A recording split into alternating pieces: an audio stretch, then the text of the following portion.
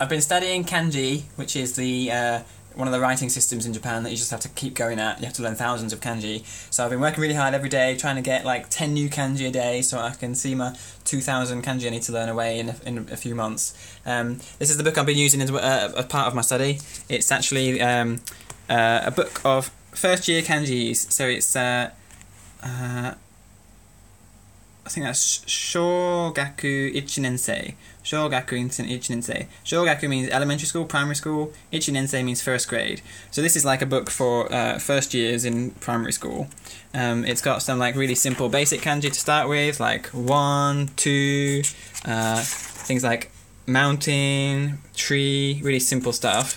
It gets a little bit more complicated as you go along. Up, down, river, 1, 2, 3.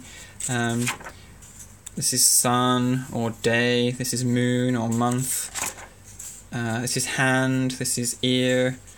But at the same time as doing these simple kanjis, I've been studying some more complicated ones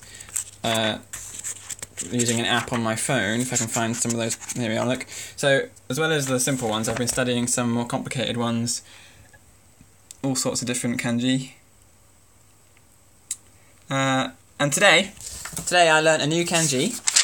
I'm just really excited. I learnt a new kanji, which is going to enable me to spell out, using kanji, a word you might recognise. So here we go, look. I already knew this one, I learnt this one a while ago. This is the kanji for, like, hide, or creep.